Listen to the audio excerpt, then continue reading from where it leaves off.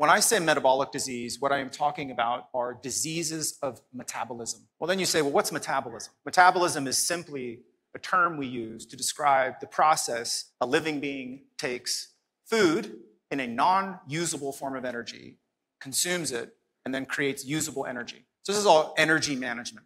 Metabolism is how we process non-usable to usable energy. And when we get metabolic dysregulation, inefficiencies in how our bodies take, use, and store and access this energy in different states of potential, we get metabolic disease. Classically, we have metabolic syndrome. This is truncal obesity, fatty liver disease, elevated fasting glucose, hypertension, obesity, elevated cholesterol. Sounds like 90% of every internal medicine and family medicine adult population practice. That's because metabolic disease is rampant in the United States in adults. Best estimates right now is that 75% of every single adult has some form of metabolic disease diagnosable.